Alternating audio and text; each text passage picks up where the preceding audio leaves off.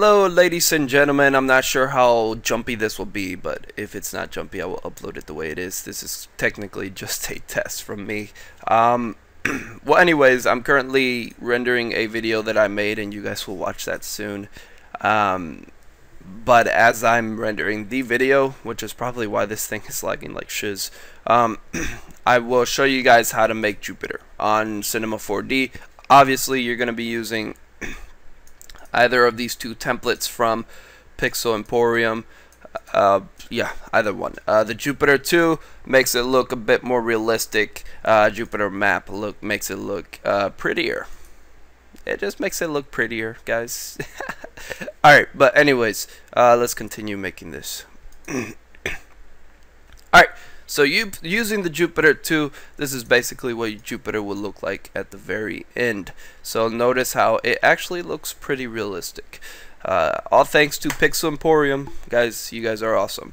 But yeah, Jupiter is probably the easiest planet to make. If you just use the Jupiter 2 composite map, it is extremely easy. It's all about slapping this on that ball.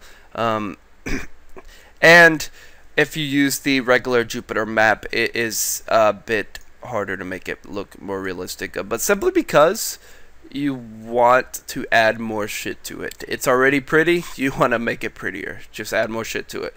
So I'm going to show you guys how to do both. So let's go ahead and delete this shiz from Cinema 4D. Alright, so basically first things first, obviously you want to create a sphere. Once you create a sphere, you want to make it bigger. So let's go ahead and move around here. Let's grab the scaling tool. Make it bigger. Make the sphere bigger. Whoa! Oh, okay. I'm downloading Captivate from Adobe. I'm going to use their trial. Alright. So, once you make it bigger, this is something you really don't have to do, but I usually do it simply because I don't like seeing an imperfect sphere. It bothers me. So let's raise the segments. So you go here, make the segments higher, and then it'll look more like a sphere. So if we render this, this is what it'll look like. A gray ball of doom. Alright, so next things next. That doesn't make any sense, but let's go to new material. Once you create a new material, double click on the new material. Now this is where it gets easier and easier. You guys thought I was going to say complicated. Alright, so basically we load a new image into the material editor. We either load in Jupiter 2 or the Jupiter map. I'm going to show you guys Jupiter map first because it's a bit more of a long, strenuous, I don't know how to fucking say it, process of making Jupiter on this map. Alright, so, and the cool thing about making Jupiter, guys, even unless you want to make the actual holes from the Schumacher comets that hit Jupiter a cajillion years ago, not really, not too long ago, if we're talking in aspect of how old the universe actually is. Whatever, I'm just saying. Then you would add a bump map, which you would have to find somewhere on Google because Pixel Emporium does not supply a bump map for Jupiter, so you can't actually make the clouds look 3D or anything. It would kind of look weird anyhow, unless they made it unless they did it well. Alright, so now what we do is we obviously apply the new material to the sphere, and then once you do that, whenever we render it, this is how it'll look like. Let's actually go around, and I have no clue why it's showing up like this as a yellow, as a white ball, and it's not actually showing the material.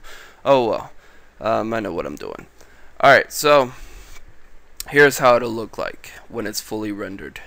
But we want to do more stuff. So alright, we create a new material. On top of that, we copy this sphere. So Control C and then Control V. We delete the actual Jupiter map from the first sphere. So sphere number 1, not the actual first sphere that we made. So technically, let me rename this to Rename. You all can tell that I've been gone for a very long time. Double click. There we go. Sphere numero dos. Okay, so we got sphere number 2 here. That's where you want to add the second material to. Then we open it up. The color, you want to sort of make it look like the Jupiter color. So if we control this here, let's see.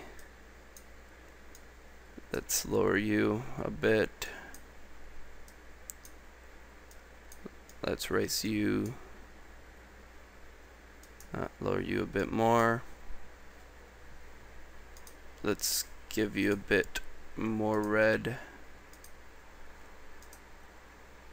Alright, so I think that looks close enough to what Jupiter sort of looks like. Alright, so once we make the color like that, you also do want to relieve Specular off his duty. You want to do the same thing for the other material, which I've already done, I guess. Okay. Alright, so now what you want to do is, first of all, you want to create a fog, which basically makes it into a fog. And we also want to manipulate the color here a little bit, just a tiny bit, not too much. On top of that, you want to make it a transparency, so we enable that as well, and then it'll make it look like this. So I don't know if I said it already. No, I didn't. You also want to make the second, so sphere number 2, a tiny bit bigger than sphere number 1, not too much of a difference. So whenever we render this, it'll look like this. Notice the outsides sort of look like there's an atmosphere to it, and that's basically the purpose of it, of making sphere number 2 with the stupidity of a fog and a transparency. So yeah, that's what it. Oh, and now it's a black ball. Okay, how convenient. Alright, so first white and black. There we go.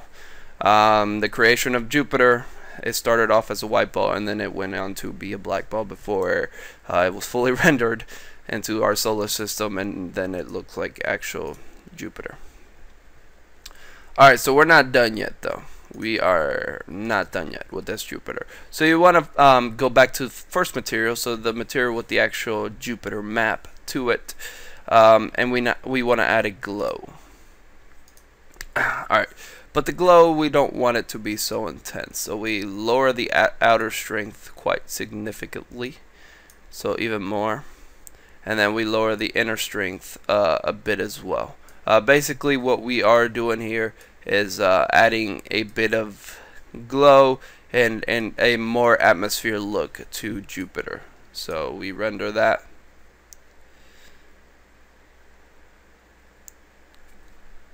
And then it'll look like this. It'll glow a bit more, and then the actual clouds on Jupiter are a bit shinier. Alright, so next things next, we want to create the sun, so we create a light. Of course, we're not going to make a full-blown sun because it's not going to be visible, so there really is no point. Alright, so we grab a light, so we go up to light, and then we add a light. Simple. And then we drag the light over. You do want to make it quite far, and you do want to turn the camera a bit so you can realize what you are doing.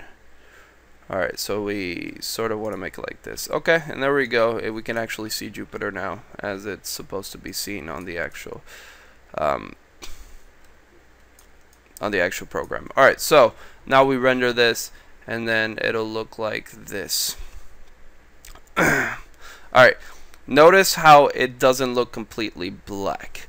I went on to fix it when I first tried to make it, but then it doesn't look as nice. When we actually see this like this, it looks awesome. But yeah, basically what is causing it, oh fuck, I can't speak, causing it to not look like that is, first of all, the glow, and as well as the fog and the transparency is what's causing it to not look completely black. It can be fixed, but I want to go ahead and continue to the second Jupiter I'm going to show you guys how to make. So instead of creating 2 new spheres and a whole new light, let's just relieve these textures from Duty. Sorry guys, you guys are gone. Alright, so we create a new material. We go over to color.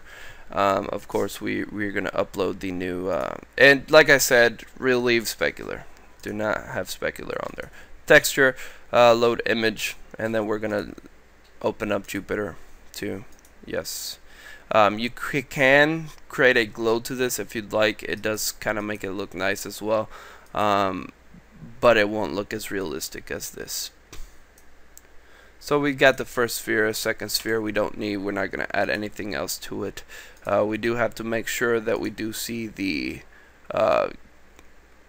red eye of Jupiter. So we're going to turn it a little bit, and then we're going to render it. Realism to the max, guys. That's how you make a realistic Jupiter. You just slap a texture to this ball, and then bam. That's simple. You can download. So notice. Let's minimize this. Let's minimize that. Notice how I downloaded a 2K version of Jupiter 2. You can download a higher resolution one. I'm pretty sure they have 3, 4, and 6, which takes a while to download. It's just a map, but it takes a while to download. But yeah, and yes, we are done with this. So that is how you make Jupiter on Cinema 4D. The more realistic way to go would be using the 2K map or the 3K or whatever map you want to fucking use. Just download those maps. I will provide you with a link in the description, and I will show you guys. Actually, I already showed you guys. God damn it, Michael. And then you could rewatch the tutorial. Inception is going on in my mind right now. So basically, you download those maps before you watch the goddamn tutorial. If you have gotten this far without downloading the maps, something is wrong. Okay? Alright, so you download the maps. There we go. Ladies and gentlemen, thanks for watching. This has been a wonderful reimagining tutorial from Mike from Like Designs. And the reason why I say Mike from Like Designs, I was somehow hoping back in the day when I first started this channel that it will be a collection of tutorial makers, but that didn't happen. Hopefully someday maybe it will. So if you guys are interested in collaborating and being on this channel continuously, that way we can provide viewers with much more videos to watch, contact me and I will consider putting you guys on this channel. So thank you guys for watching. Please rate, subscribe to my channel. Like I said in the first video I uploaded, I want you guys to support me. That way I can make YouTube videos as a full-time job kind of thing, because YouTube is currently paying me like 2 cents every single month. 2 cents a month. No, actually I'm wrong. About $3 a month to be accurate, to make videos, but that's because I'm not getting a bunch of viewers on my channel, a lot of subscribers. But let's make it from $3 a month to $100 someday, and then we can continue from there. Maybe $1,000 a month, $2,000 a month, $4,000 a month someday in the future, $20,000 a month. Let's make that a reality. Thank you guys for watching. Please rate and subscribe.